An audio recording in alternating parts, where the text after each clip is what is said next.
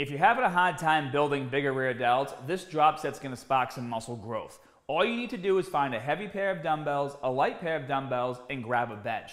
As soon as you're ready, you're going to sit down, bend over as much as possible, grab the heavy pair of dumbbells, and perform your bent over raises for a set of 8 repetitions using a little bit of momentum.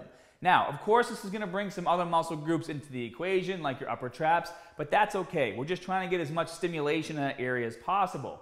As soon as you finish 8 repetitions, you're going to grab the lighter pair of dumbbells and you're going to burn out on these. So somewhere around 10 to 12 repetitions, but really focusing on proper form. Lift the dumbbells out and away from your body and tilt your hands slightly forward to ensure that we're maximizing engagement on your rear delts. Be sure to hit 4 sets, and if you're having a hard time hitting your protein goals, 2 scoops of Synthesix before bed goes a long way.